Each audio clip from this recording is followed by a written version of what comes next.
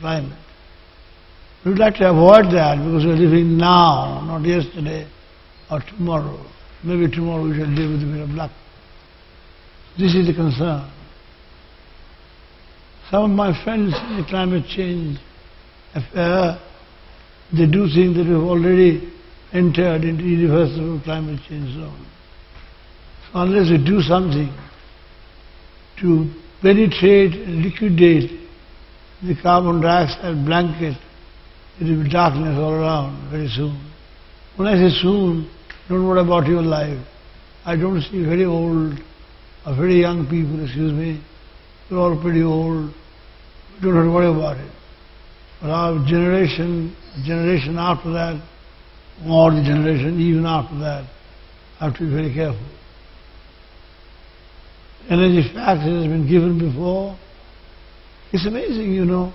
United States of America is twice the UK in consumption of energy, and about 50 times Bangladesh. It's an extraordinary, I wouldn't say statistics, a fact.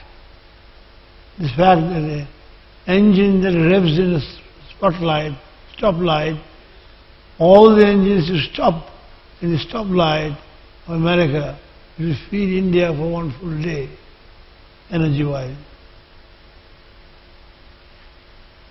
This is the Human Development Index, the most mysterious index I have ever come across. The red spots are the developed countries, generally speaking, and the blue spots are underdeveloped. India is somewhere in the below beginning of the axis. King of Bhutan, of all people, has one wonderful contribution in the Human Development Index. Internationally has managed to put in human happiness. If you ask me what human happiness is, I will say, sorry man, I just don't know. Those who think they are very happy, they more will be very unhappy people. And those who think very unhappy, they may be very happy. Happiness is a very qualitative concept, but King of Bhutan introduced that as a criterion of Human Development Index. Source of energy, I don't know how to say it again, 80% burning of fossil fuel. The fossil fuel would die out one day, then what do? 10% burning combustible renewables and waste, 5% nuclear altogether, 5% hydro, 0.5% geothermal, solar and wind. I'd like to emphasize on the geothermal part, because India has scored a fantastic number on the geothermal, although adequate scope from our experience. My colleagues are sitting there and they know it very well. This is near Bokreshwar, about 20 or 30 kilometers from Shantiniketan. There is a hot spring, natural hot spring, and from there, gas that comes out has got a fair amount of helium. And all along the Indian peninsula in the middle, from Bokreshwar to Kutch, there are the springs hanging around because of geological history. You can utilize that in terms of so-called geothermal energy.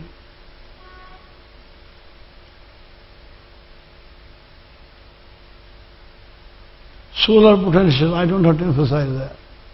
Let me emphasize enough. It is incredibly misused, unused potential. All I want to say, 0.2% of the Sahara Desert can supply the energy required by Earth per day, one day. I mean, it's just amazing. Like United Nations, a fond dream is to have a solar forum, but this forum decides how much an energy, electricity, should one get from the solar power depending on the GDP, for instance. That's a far cry.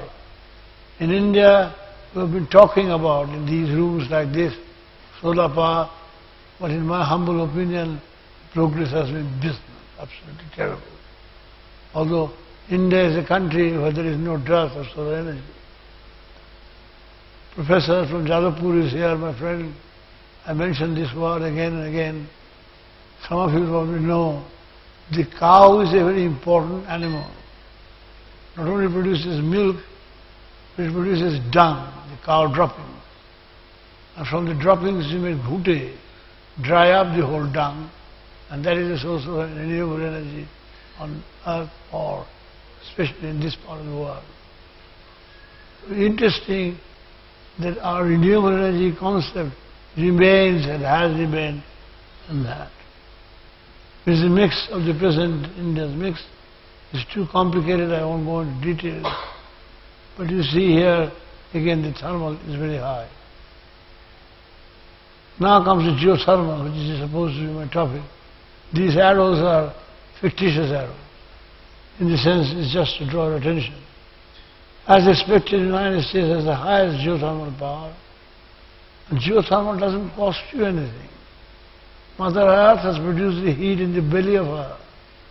Like a lady in a room has a child, Mother Earth has the heat inside her belly.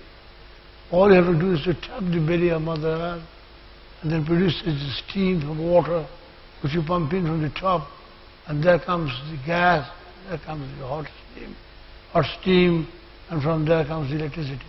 Extremely simple and cheap.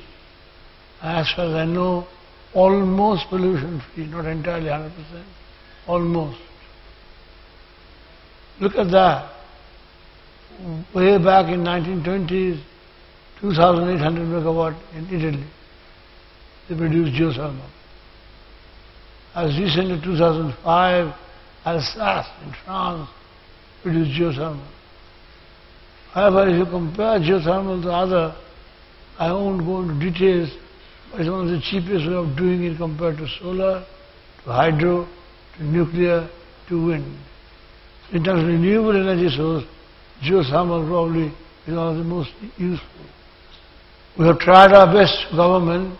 You see, government is like an inertia of doing nothing. We tried very hard, central government, ministry of this, ministry of that, but they don't seem to think that geothermal is very important, and the reason they give is quite remarkable. It has not been proved before. It has not been proved before, it's about time we prove it, damn it. But they do not seem to be very keen to give us any money in terms of exploring the solar power in that peninsula. India has more than 300 hot springs. Geothermal Atlas is the source. The estimated value of geothermal power is 10,000 megawatt. It's not a joke. And this is the minimum conservative estimate. In India, the utilization of geothermal energy has so far been confined to pilot plants only. And there was one pilot plant in Leh, and there was a fantastic gale, a natural disaster. That was the end of the program. I call upon you, these very learned people, to take up this issue, because it's the Mother Earth which is giving it to you free, on her own hand, sweet hand. You're sitting there doing nothing about it. It's a shame. You saw those numbers in the United States where there is so much of energy. Still, they've got 1,20,000 plus megawatt from geothermal. This is the peninsula I'm talking about. That's the Bokresto, which is Bipping, near Shantiniketan. Right the way to the belly of India, goes up to Kutch and all that.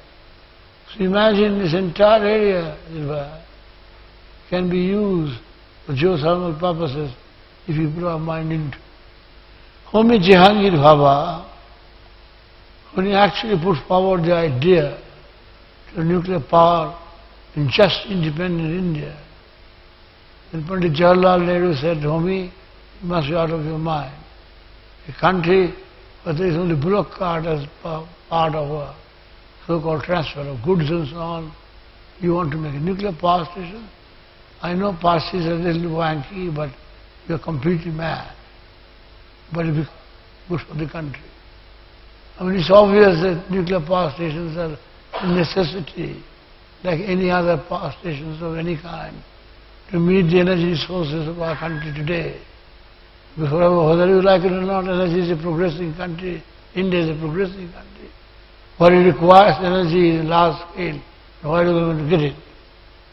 Nuclear is one of them. So that's one peninsula. The other one is below that. The idea is to explore that and develop geothermal energy for that part of central region of India. This is a picture to divert your attention of Bakreshwar, where the water is hot, is 70 degrees centigrade, and natural gas has got 1.8% helium, and helium is used for all kinds of purposes. At the moment there is a tremendous crisis of helium, because helium, America has stopped supplying helium to India.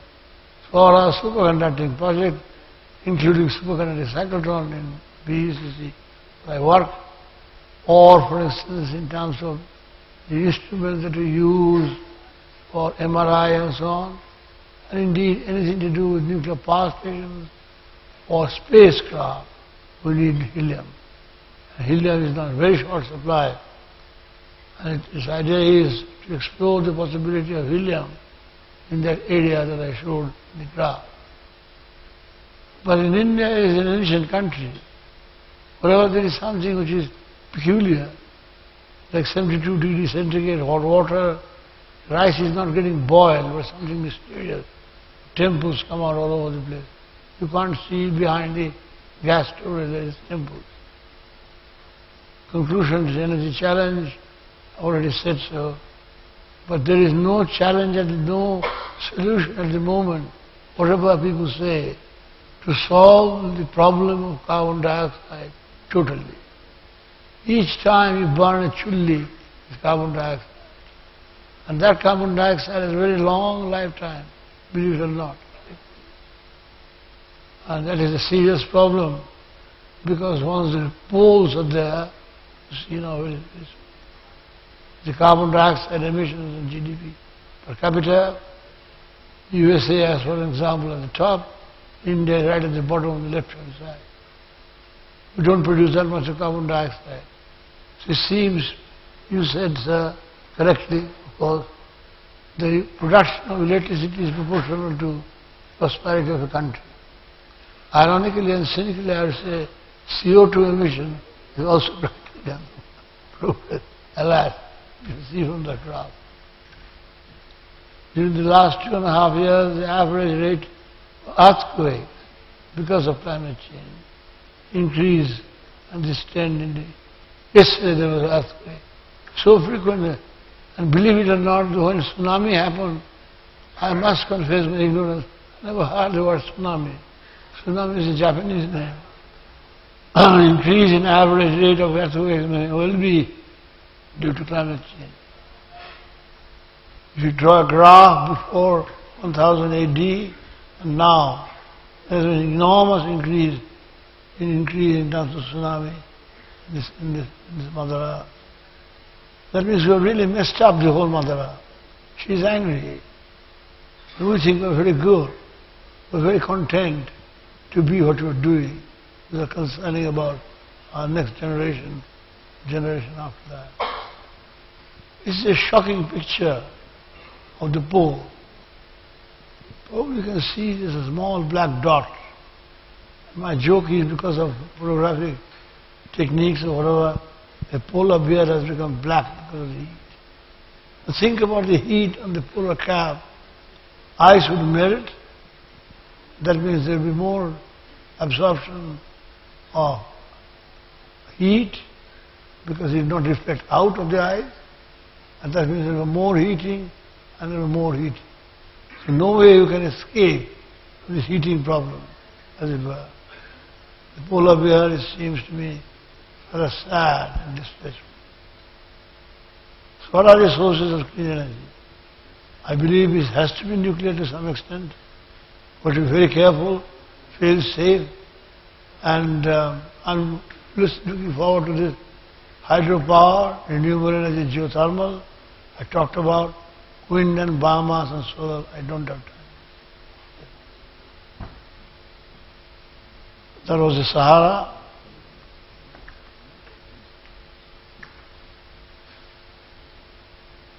In fact, we don't even have electricity produced with the solar power of our own desert in the north. Well, I have taken a ride quickly, and my time is up.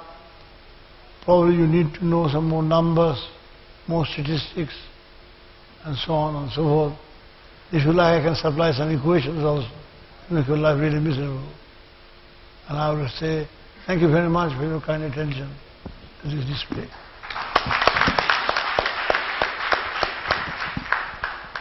Thank you, sir. Thank you very much. Imagine the kind of fresh outlook that he has brought. You're talking about the energy from the top and energy from the bottom, from the earth, Mother Earth. I think if we are able to harmonize these two things, synergy will always happen between energy and climate. Thanks once again, sir, for such a lovely presentation. Now what I'll do is that I'm taking over and then we'll come back. So Shirish will talk about his kind of view on this feasibility or the reality of this 175 gigabytes. Would you like to go there? Thank you.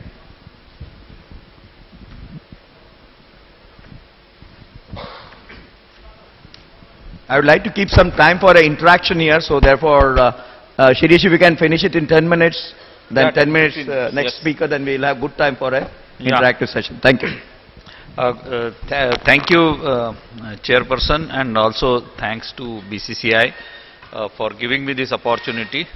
And I think everything which can be said has been more or less said about the problems, about the issues, both for renewables, and Dr. Sonde covered a little bit about other applications of renewable other than solar and how this, one can go for a comprehensive kind of thing.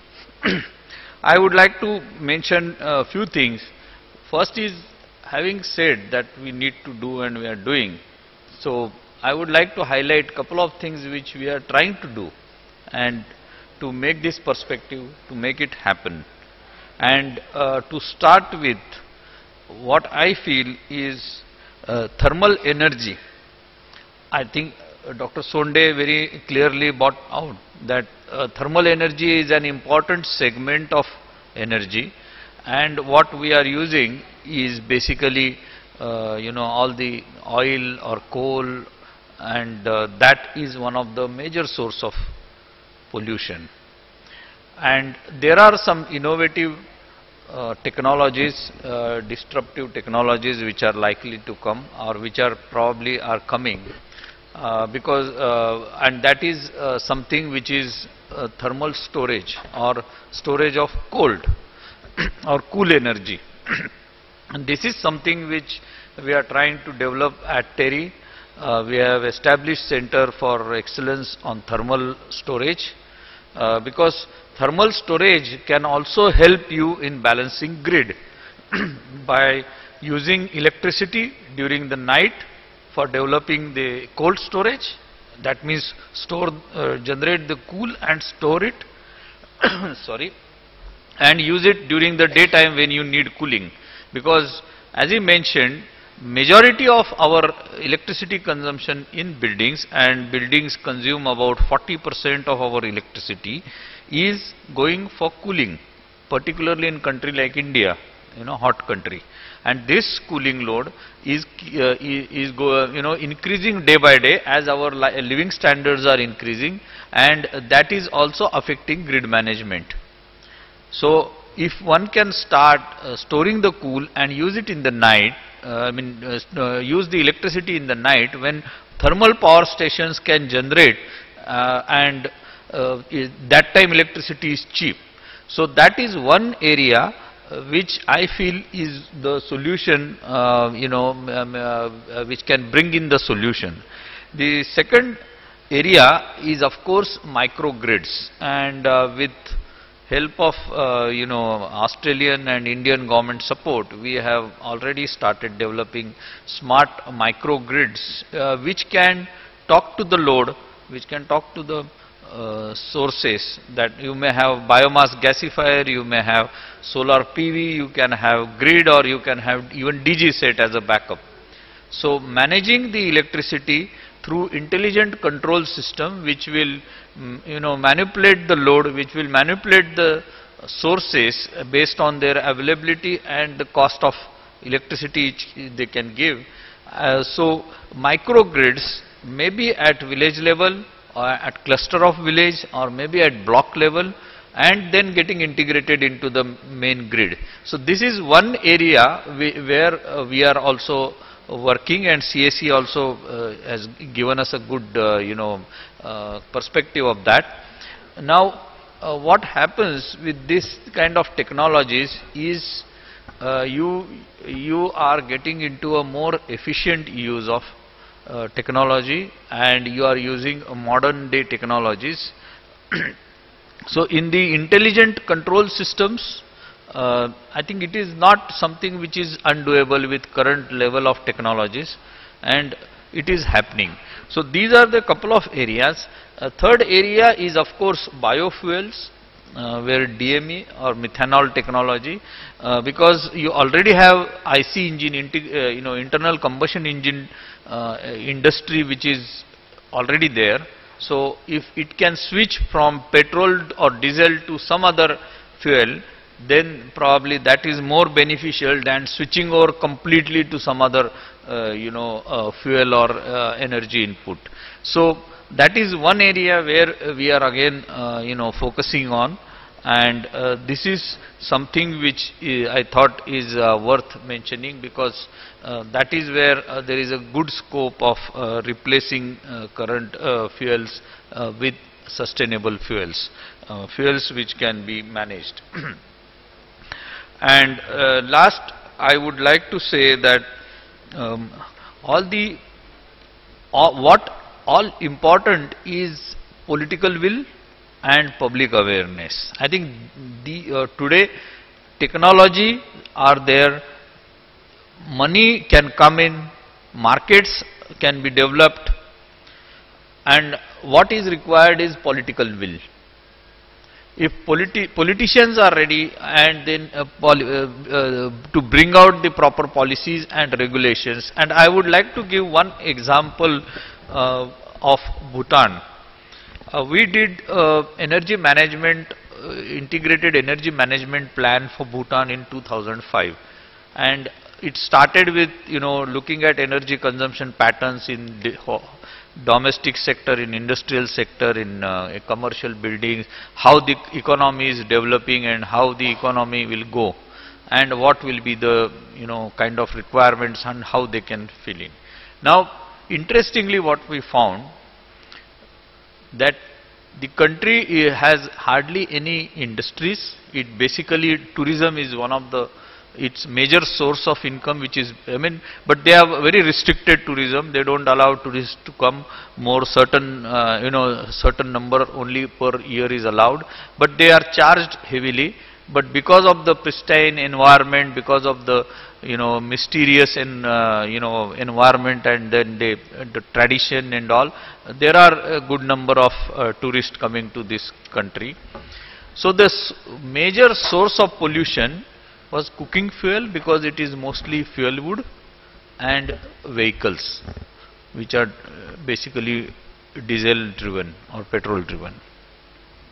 So we thought, of course, building energy efficiency, improving energy efficiency, solar, PV and all was given, but two suggestions we gave, and one of them they were already practicing, is use of electrical cookers for cooking, because all their electricity is through small hydro. So there is neither generation pollution nor there is a pollution at the user point.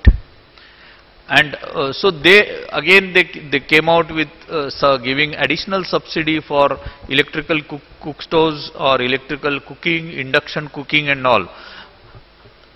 The second was electric, we thought, why don't you try electric vehicles, that is the electric cars, at least as an experimental basis. And that time only Reva was the only electrical vehicle available in this part of the world, and we asked Reva to supply 2 vehicles. During that period, I think Reva was taken over by Mahindra's after that, and they refused, because they said, no, this is not a market, we don't see it market, we don't have service support, we don't want, this is not on our marketing plan, and so on and so forth. I said, if we want to buy 2 vehicles, what service support you want to create? We will train the people from government of there. And The whole thing took about 1 year to convince them to sell 2 vehicles to government of Bhutan. But trust me, they used these vehicles for two years. They got some more vehicles, and then they made a national policy now, and they want to switch over all the transportation at least to the level of smaller 4-wheelers to electric vehicles. Now this is what a political will can do. This is what a public can do. And now they are in talks with companies like Nissan or all to how to implement this plan in a more cost-effective manner. Now the second example, we have a couple of examples I can give you, is the LED lights. Now LED lights, LED bulbs, when they came in the market, they were around 700-800 rupees, and which is very expensive. But the ESL, through ESL, Government of India came out with a massive market creation mechanism, bulk purchase mechanism, and the prices started dropping down, and today it is hardly about 50 rupees or so. And the same concept in solar, India has booted for the International Solar Alliance. Now what this alliance is, alliance of all the countries which are under the solar belt, which have maximum solar radiation.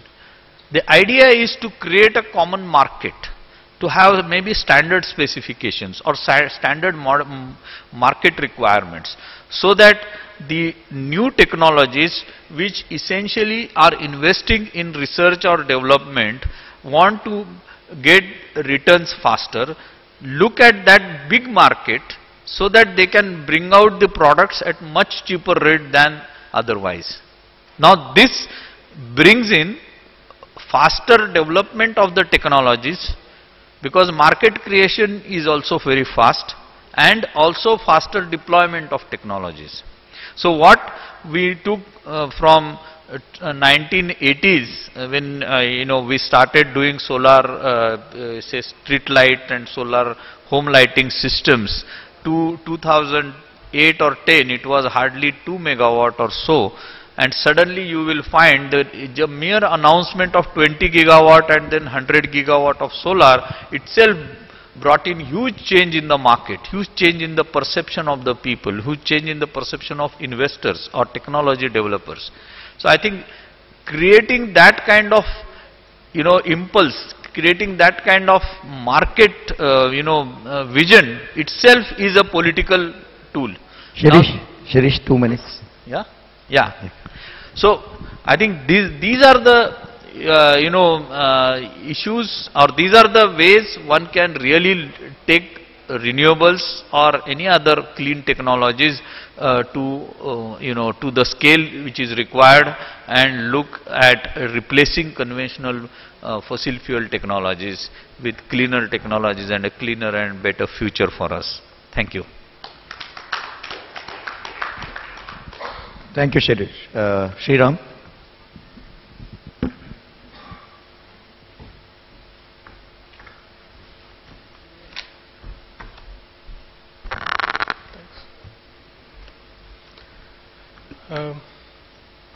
Thanks to Bengal Chamber of Commerce. I am from Bangalore. Thank you for Bengal Chamber of Commerce and fantastic panel sitting here for the invite. And